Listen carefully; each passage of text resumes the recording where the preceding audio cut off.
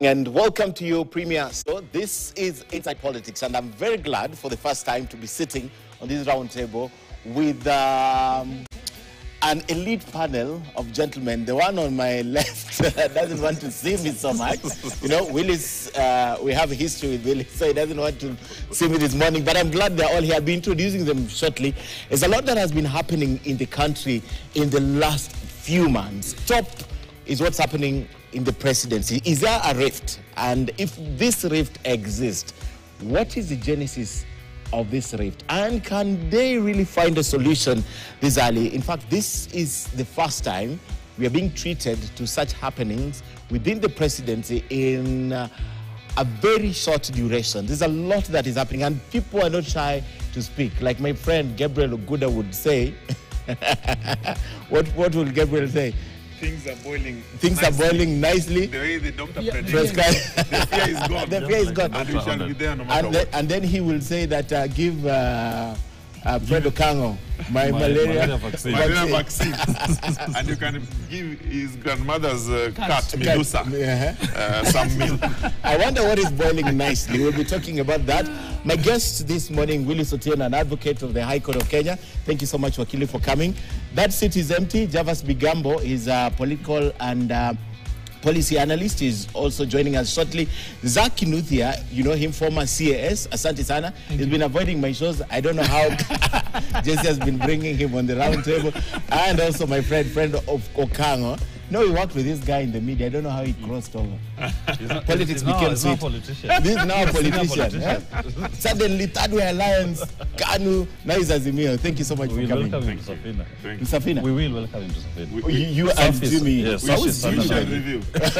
How is Jimmy doing right now? It's good. All right, before I come back to my guests and the newspaper headline, King of the Skies. You don't need to be told who the king of the skies is. The Standard is telling you boldly this Sunday morning. We'll be talking about that. But let's update you. Deputy President Rigathi Gachagua took head-on President Ruto's allies as the cracks within the presidency became apparent. Now Gachagua, who retreated to his Mount Kenya backyard on Saturday, accused Ruto's allies of interfering with his service delivery. Now the second in command brushed off his critics, making it clear that he will only take instructions from one and only person, the president, and of course you, Kenyans, who he says are his employers. Take a look. Deputy President Rigathi Gachagua has for another time warned President William Ruto allies in a protracted fight within the ruling UDA party. Speaking on Saturday during his tour of central Kenya, where he addressed rallies in Kirinyaga and Nyeri counties, the DP accused Ruto's allies of interfering with his delivery of service to Kenyans. Atuwe kwa sababu ni rafiki ya rais atukue bosi yangu. Even some people wanamsaidia kazi, mapie yake, wanataka tukuniamurisha mimi vile nitafanya kazi. Inawezekana? Hata bloggers ya president want to tell me what to do. The seemingly charged Gachagua reiterated that he is only answerable to President William Ruto and Kenyans who voted for the Kenya Kwanza government. He said he will not take pecking orders from any other person. Mimi, munanijua? Si munanijua? Bosi yangu ni wangapi? Wananchi wa Kenya na President William Ruto. Whatever the president has told me to do, I have done. And I'll continue to do na kumheshimu na kuwa mwaminifu kwake. Na Rigathi Gachagua aachiliwe afanye kazi yake. Hakuna deputy president mwingine Kenya amefanya ile kazi inafanywa na huyu mzee. Gachagua's remarks come at a time when there are speculations of a sharp division in the ruling party UDA, with a section of leaders supporting DP Gachagua in his quest for one man, one vote, one shilling revenue sharing formula and push to unite Mount Kenya region, while the other faction is behind President William Ruto. Uendelee kusikiria rais venye unamshikilia.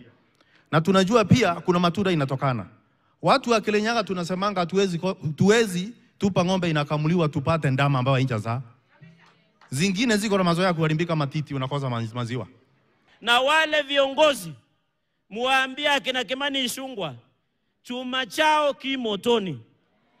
Waambie chuma chao ki wapi? Gachagua also castigated his critics, poking holes at his pursuit for a truce with the retired President Uhuru Kenyatta.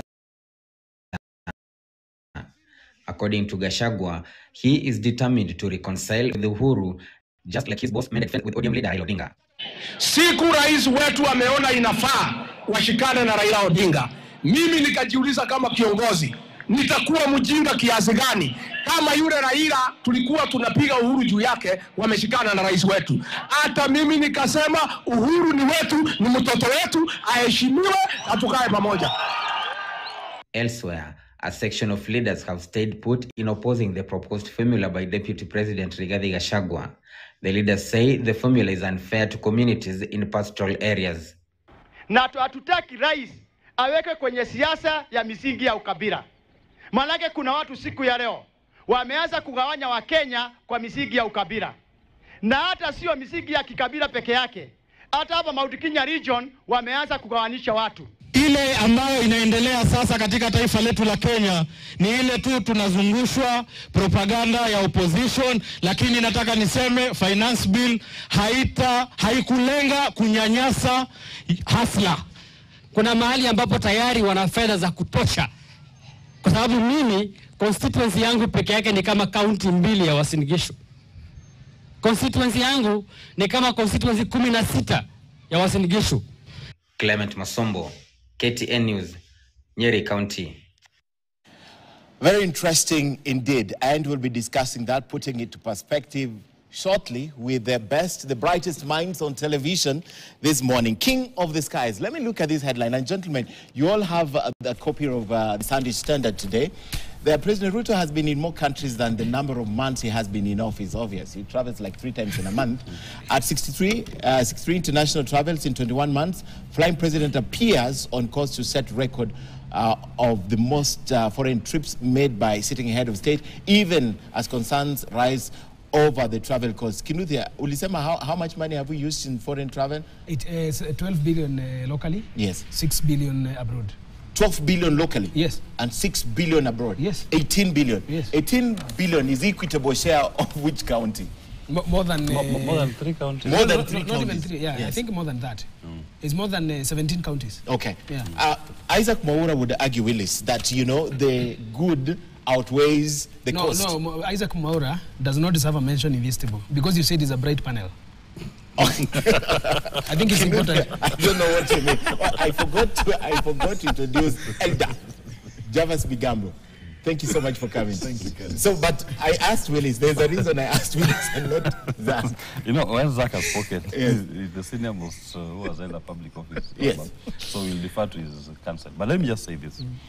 If you look at Ruto's travels across the world, what is the benefit to the people of Kenya? As it were, you cannot even pinpoint any single thing. Last year, the hallowed travel was to Russia to get us fertilizer. Which fertilizer they decided to put donkey shit and sell to farmers as subsidized fertilizer. And our farmers are now going to witness a very failed harvest because of that. Today, Ruto was in Italy lambasting Russia because now he's in the company of the US and its allies. And yet last year it was Russia that was going to help our food production to be boosted. So whatever this man is doing abroad, no one knows what it is in for him. I believe we are witnessing Alice in Disneyland, in Wonderland. He is living his boyhood dreams to travel the world and to see the Eiffel Tower and to see the Pisa in Italy and to go and see the Grand Canyon in the US. He is not doing anything that will benefit the people of Kenya. If it were, it is now more than 18 months since he came into office, and he has traveled more than 63 countries. Tell me which new market has he opened for Kenyan produce? Tell me which bilateral agreement has he signed that has benefited Kenyans? When they went to America, they told us all the lofty things that they came up with. But where's the tangibles? What did we give the Americans in return? From what I hear in the grapevine, we may have given them rights to set up a military base here. We may have given them rights to expand the Manda air base. We are turning into a Guantanamo Bay. The next thing we saw was the Americans saying that we are going to be used as the Houthis to fight the fight in Yemen with the Houthis. What interest do we have in Yemen? What have the Houthis done to us that we want to get into a global fight between them and the US? That is not our interest. So what Ruto is doing internationally is actually looking for trouble for Kenyans. Don't you think, Wakili, you are looking at this from a very extreme perspective? I mean, you can't reduce the travels of the president to just fulfilling his desires. I mean, there must be a reason, even if it's one, the head of state is traveling on behalf of Kenya. It can't just be that. I agree. The sweetness of a pudding is in the eating. It's 18 months down the line. He's gone to over 63 countries. Just point out to me if the quality of life of the people of Kenya has improved or regurgitated since he started traveling across the world. What we all agree in Kenya is that our quality of life has deteriorated since William Ruto became president. And his foreign travels have not improved our lot. So the net effect of those travels, in my view, is that these are individual interest member travels that are meant to achieve his own interests, be it personal interest, be it boyhood dreams, we do not know. But it's not for the benefit of the people of Kenya. Let me bring now Zach, Javas, and Fred to this conversation. 63 trips. Uhuru Kenyatta in 10 years, 151. That's an average of 15 a year, right? An average of 15 a year. And the late Mwai Kibaki, 33 in 10 years. That's an average of 3 trips, right? Let me bring you in. King of the Skies, I just want us to dispense off with this headline. There's a justification to this headline, and are there benefits that we cannot ignore because of these travels? Thank you, my brother. And I want to apologize for having skipped your shows. You know, last election, we escaped very injured because I lost my seat and we lost the presidency. So I had to take time before I can appear on TV. And it's okay because what we were telling people is now becoming clear that the current administration had no idea how to govern. It was a kakistocracy. The rulership by the least members of any society, with no idea, with no plan, and without any goodwill even to know how things are done. And that's why you see the members of cabinet today, once you mention them, you can only hold your chin the way you are doing because of their history, their characters, you can tell. So the president's travel can only be about 3 things. 1, seeking medical care. At least Ruto is not seeking medical care. The president can travel for work. That's what he's claiming. Or the president can travel for vacation. He hasn't traveled for vacation. So the travel he has made are travels about work, ostensibly. And this is what he has said with his own mouth. But an average of, because this is 63 trips in, let's say, even 2 years. So that means every year he's traveling 35 times, 33 times. So 33 times every year means that he has traveled 3 countries in every month, because that would be 39. 12 times 3, 36. He has traveled 11 countries in every month. This is a question. When the president travels to which country and he's traveling for work, is his work for public good or is his work for regional good? Is it Kenyan job he's doing or is it African job he's going to do? Some of these trips he has claimed are on behalf of the African countries, on behalf of the Pan-Africanism. So what has Pan-Africanism gained by his travel? What has the public gained by his travel? But it is what Wakili, my senior in the practice, what has said that interest majority of us, that when the president goes out there, we should not spend so much energy and time trying to figure out what he has achieved for us. It should be rather obvious. It should be apparent. It should be apparent for what we call a reasonable bystander. A person who just passes on the street should be able to tell you that when Kibaki traveled to a certain country, he brought X. When Uhuru went to a certain country, he brought X. These things are not known. But let me stop international, abroad travel and come local. President Ruto has spent 12 billion shillings to travel locally. So what is there to show for it locally? Because when we say outside there may be a lot of fuss. But here locally, he has gone to 43 counties so far for work. But he has gone to almost every other county to visit. So what is there even to show for Murang'a, for instance? When he has gone to Murang'a, what has there been to show? when he has gone to Nyeri, the bastion of the deputy president, what has he there to do? He was in Eldoret. What has there been to do except politicking and mobilization of people towards supporting the government? The president has nothing to show. So when they call him the king of the skies, Kenyan sky is also included. So even the Kenyan sky has nothing to show for 12 billion. Yes. We have 12 billion to show for, Fred.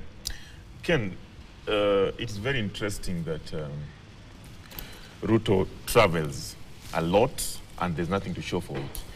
In our view as Azimio, we've always said that these travels are a waste of public resources. They do not reflect in the economic development of this country. The expenditure in travel do not promote equitable development for every Kenyan, and therefore they're a waste of time. The only thing that Ruto shows when he travels, and I pick when he went to the US, is the family affection.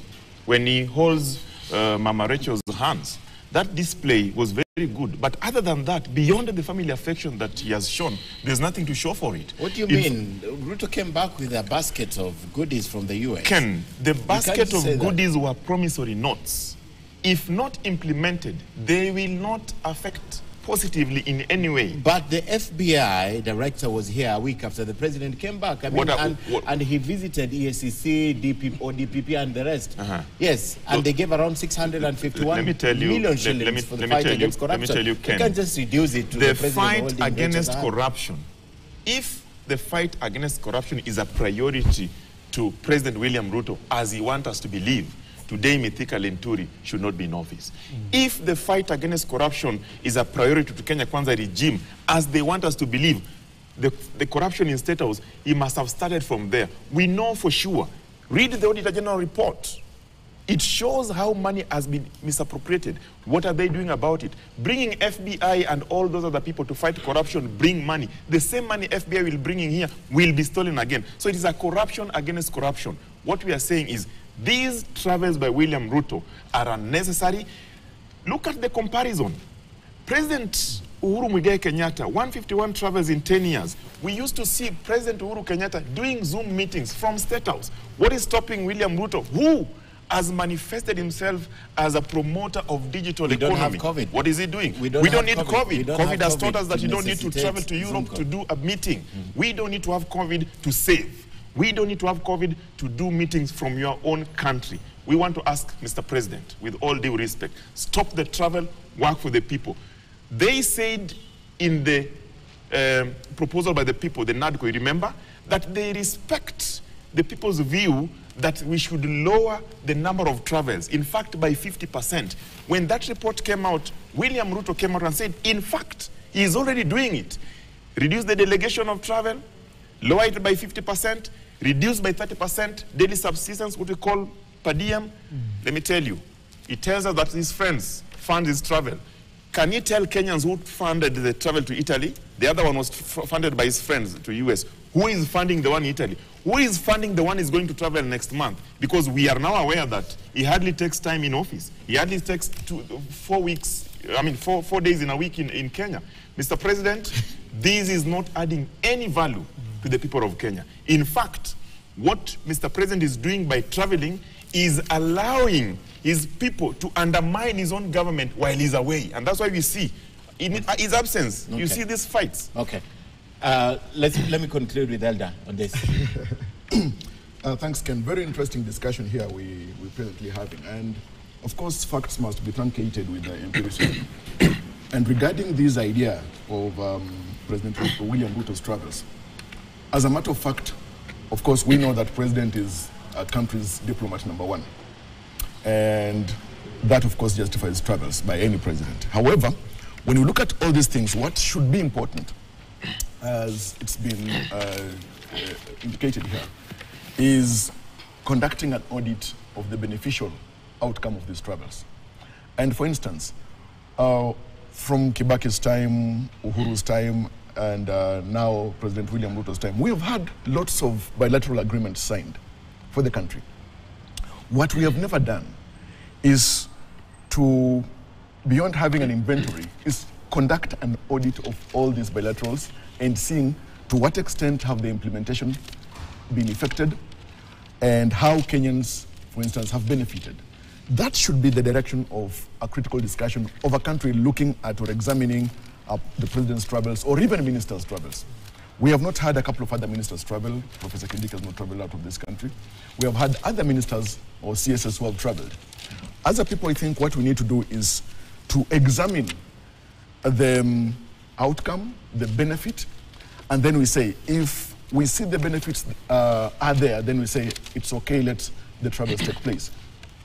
Of course, also what is good is that the president has scaled up the country's profile with matters to do with climate change, etc. And I think as we all know, looking at matters drought, matters flooding, etc., not just here, Malawi and everywhere else, I think we can say that that has been a good profile for us. And if at all we get to secure funds for Africa, for Kenya, on matters to do with climate change interventions, then we'll say it's been productive. And so in the end, I think as a people, what we need to do is just to do a critical audit and see how we are moving forward as a country with the benefits. Because I believe indeed there must be something in there that is good for Kenyans, right? We should not just bash the president for just traveling. There must be something good, Willis. There must be. But I'm going away from this topic. There must be something good. You're wearing a white shirt. We can all see it. We cannot argue over your white shirt. If there's anything good out of President Ruto's travels across the globe, we should be able to see it. I am yet to see. If there is anybody who has seen it, any Kenyan, be it Kenya Kwanza, Azimio, Safina, Nanpati, just come out and tell us these are the benefits. Okay. Okay. He's now doing the G7, but let's get back home. I'd like to ask if any of you think Rigathi Gachagua has seen the light. Has he seen the light? The deputy president has been speaking, and yesterday, I think, was a climax of what he's wanted to say for so long. He was very dismissive of the president's handlers. He was very dismissive of a relationship that we think has been really, really cordial since the election. And he was very dismissive of the president's PAs. I don't know who are the PAs. And the bloggers. And bloggers. But do you think the deputy president has come of age? Ken, if I may start, first of all, I think what the deputy president is doing is very good. It's good in the sense that he is almost reaching his destination. His destination is Damascus. And at this time, when he's midway Damascus, he has realized that actually he was not nominated to be in that position because he was the most merited, but because he was the best, most preferred at that time in terms of his skills to mobilize ethnic numbers. They have told him that Rigathi Gachagua is mobilizing ethnic numbers around him to destabilize the government of President William Ruto. I don't agree. William Ruto chose Rigathi because of his ability to mobilize ethnic numbers. That's what he told us at Karen when he appeared before him, when he was president-elect. He told us that because he knew that in bringing Rigathi, he was going to achieve the composition of the executive by making it the reflection of ethnic diversity of the people of Kenya. Rigathi is an ethnic diversity with the people of Kenya. It's a reflection. So he cannot come through his people, Ichungwa, calling him, a villager, to tell us that Rigathi is wrong and they're right. Number two, we have also seen, Rigathi says that he is not stupid and he's not very clever, but he knows something. Rigathi Gachagua yesterday, when he was midway Damascus, he told the people of Kenya that he is going to work with Uhuru Kenyatta. In my view, I think the problem is Uhuru Kenyatta. Because if Rigathi says that he is going to work with Uhuru Kenyatta, that is what is angering the majority of the president's men. They feel that Rigathi Gachagua used Uhuru Kenyatta as a bogeyman to win the election. They fought Uhuru and Rigathi confessed. For you to be forgiven, you must first of all acknowledge the wrongs done. He acknowledged that they did a wrong thing. They insulted Uhuru. They called him names. They chased him away. Today is going back to the same Uhuru, our Azimio coalition chair, telling him that they are fighting me. Please, let's work together. And he has acknowledged Uhuru is the king. But interestingly, why this thing, in my view, I think is good. Rigathi Gachagua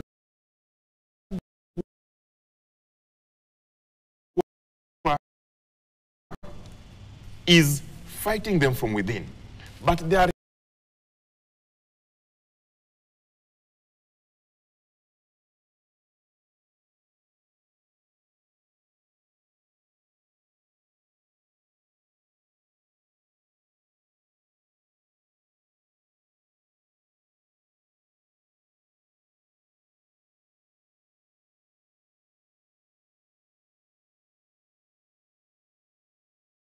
if your enemy is your friend. We want to welcome Rigathi to continue doing what he's doing, because whatever he's doing is fighting within that Kenya Kwanza. In our view, we believe that what we must know after they finish fighting, they must tell us that the border that they promised that when they put the Bible down, we'll have Uber owns a Uber. The Mama Mboga that they promised us that when they put a Bible down, we'll have a grocery.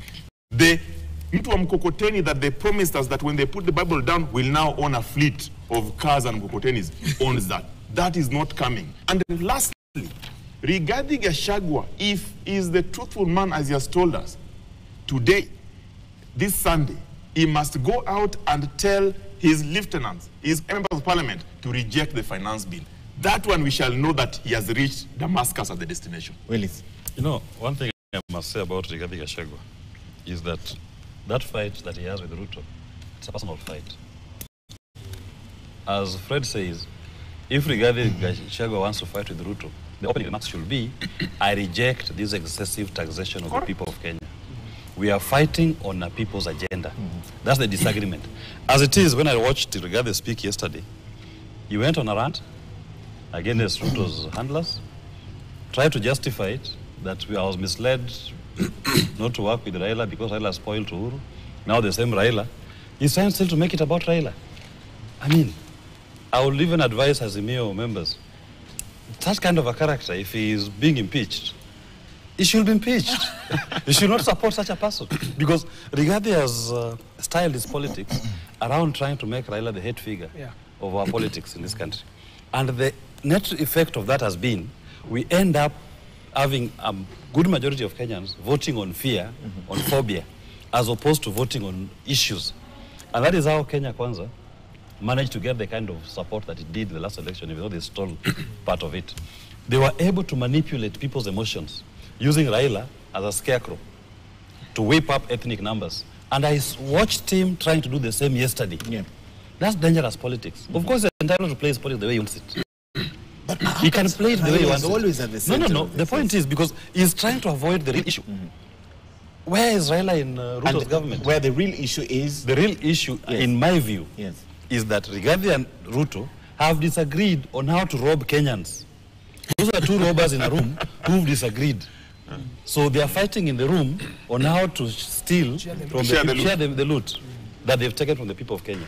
Then now he's coming out and trying to find an avenue that the people can carry him in his selfish agenda. Because I say this, if he's genuinely speaking about governance, let Rigathi call a meeting tomorrow and say, my primary point of disagreement with William Ruto is that he does not listen to the people of Kenya.